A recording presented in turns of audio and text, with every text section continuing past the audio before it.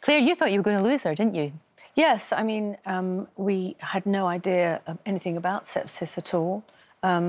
We had an appointment at Watford General Hospital with the NHS doctor, 111, and I took her there in the car.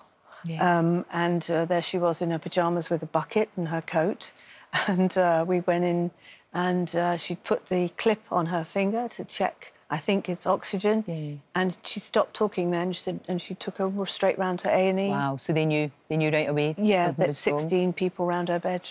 Thank goodness you were OK. You did lose both your legs. Yeah. But I don't know how... You are absolutely remarkable. They said in the hospital, you just call you Speedy, because you were so quick to get on the crutches. Yeah. That's incredible. Do you remember much about that? Do you remember much about what happened before and then during the hospital? I do remember a lot of it. I remember, like, getting in the car to go to hospital, and I remember sitting in the bed. I remember most of it.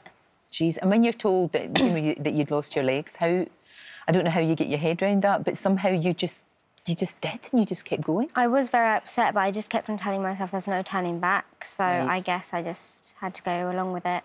She never saw them black. She never saw them before. Sure. Yeah. But it's a whole new life, you know, it's a whole new world. I must admit, when I came in this morning looking for you, I didn't realise it was you because these look really good. Yeah. And the way that you walk is quite remarkable too. They called her Super Whiz at Stanmore. Yes, at Stanmore, because her balance is so good. Because that's the thing. I think sometimes we don't realise that. You've got to get all of your centre of gravity is different, your balancing and all of that. But you've had lots of help. Yeah, by Stanmore, they've been amazing. That's good. And got the blades as well. I got the blades as well. And you've got blades? Because that helps me do a lot of sport, because in my legs I have now, I can't run in them. You're running in the blades? Yeah. You're running in those? Well, I don't have them at the moment because they're being remade. Ah, OK. You're wearing them out? No, it's the wastage of the muscle, course, so she has to be recast. All the time, all the time. Yeah. To keep doing that all the time. And as you grow as well, of course, that's a consideration. You met Prince Harry? That was amazing. Was he very... He always seems very charming. What did he talk about? We spoke about what sports I do and what a hospital was like. Right. Oh, it's great. It's great to be able to share that experience. Now, the whole Coronation Street storyline is really going to help raise awareness. And I know that you went to visit them on set. Yeah, it was really good. Like, we just walked around the whole set and I was shocked because I didn't think a set was like that. Because it was all, like the patio bit, you have to, like, if one bit of the pavement isn't right, you have to lift up the whole pavement. And, like, you make moss out of yoghurt.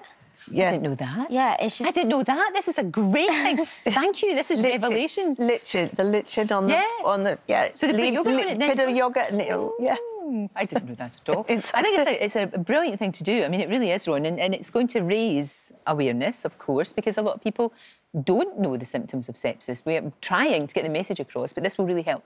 Absolutely, and it's so important. This is something that affects 250,000 Britons every year. That's a lot, isn't it? It's as common as heart attacks, and as Sasha's learned, spotting it early, getting the help early, can literally make a difference between life and death. So this story with Jack Webster is going to be responsible for saving hundreds of lives. Yes. Because I think sometimes as well, if you don't know the symptoms, parents can sometimes feel a bit guilty that they didn't notice it beforehand, even though you shouldn't. The timing. But that can happen sometimes too, can't it? Of course, and as Dr Ellie Neeson said in the clip you showed, sepsis can be difficult to spot in the early stages. So as a parent, it's important that we just trust our instincts. We know what having a child with an infection looks like, but if something doesn't feel quite right, then we need to get on the phone 111, or make an appointment to see the GP and ask, could it be sepsis?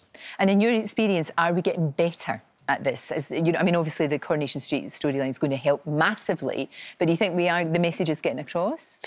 We are improving. We know from polls that we've done that the public are more aware of sepsis. Of course, we have to understand that this is a condition that affects adults as well as children. It can affect tiny babies. It can affect people in their 90s.